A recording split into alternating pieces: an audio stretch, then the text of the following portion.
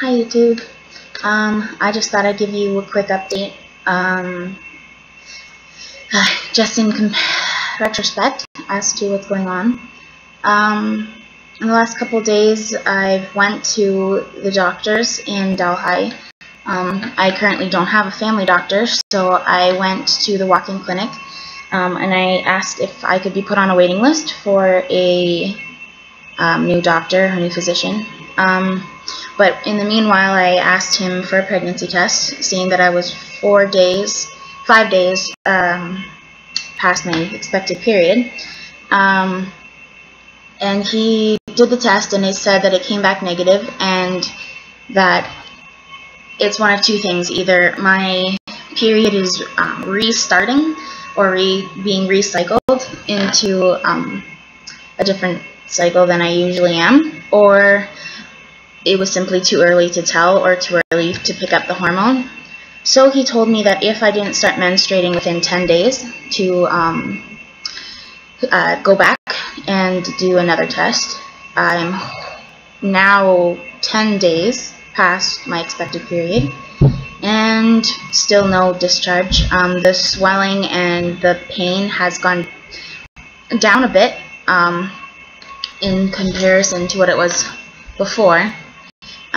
But yesterday we were moving out of my old house and moving everything into this house, and I don't know what I'd do without my friends Kirk and Ryan. They came and offered their manly man help and helped us fill the U-Haul, and we brought it over here, and my brother stepped to his house, and it was a painful day, but we got it all done, and now I don't know, we're all moved in now.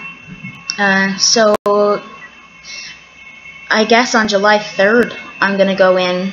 If I still haven't menstruated, I'm gonna go in again for another test, maybe a blood test. I don't know. I do have hormone imbalances, so there's a good chance that the urine test was just gonna not work, because I've done my research, and apparently women who have any sort of fluctuating hormones, the HCG or HG, I don't know, whatever the acronym is, the hormone that predicts pregnancy, or my brain is dead. Anyways, that picks up pregnancy, won't pick it up. So I'm just gonna wait, and I guess the most deliberate way of figuring it out is if they did an ultrasound, but like I said, it might be a little harder to do that.